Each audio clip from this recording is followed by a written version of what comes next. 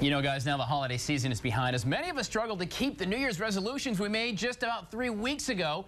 And if you're having trouble making it to the gym, waking up an hour earlier, or maybe meeting some of those self-imposed new rules you set for your very own self, not to worry, you're not alone. In fact, about 80% of New Year's resolutions have already failed by the second week of January.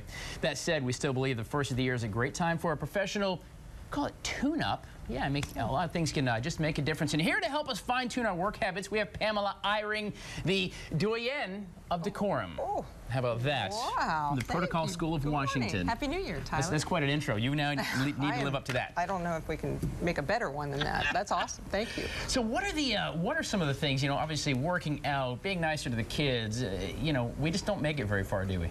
Well, we need to focus also on work. You know, right. After the holidays, we're like, oh, it was great. I had a break. Hopefully everyone did get a break.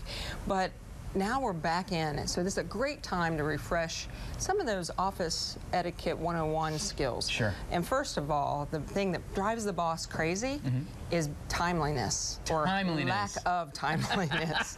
We'll get there when we get there. We're fine. Yeah, well, some people think that, you know, just because it's frost on their windows or there's traffic or, you know, the dog did something in the house, that the boss should pay for that, meaning, you know, I came in 45 minutes late and I'm leaving on time. That's wrong.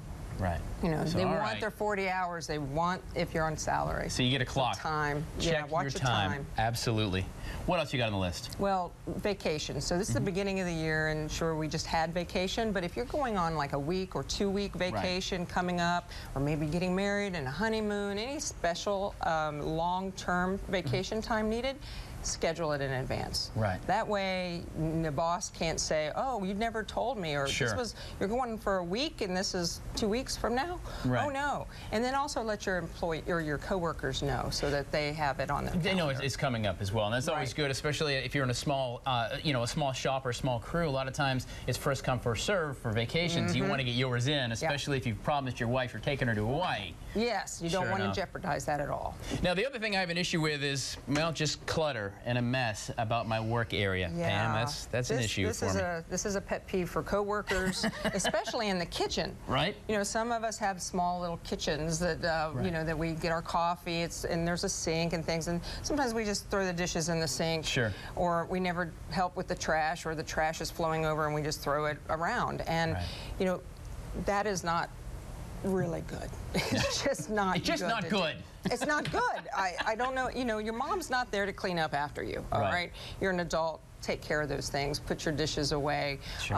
And you know, if it looks a little messy, you know, wipe off the counter. Do some things. Yeah, like, don't throw that one. That could have something in it. How about that? I'll pick all that up later on. It's clean. See how easy that was? I'm going to procrastinate now. I'm going to go ahead and clean that up a little later on.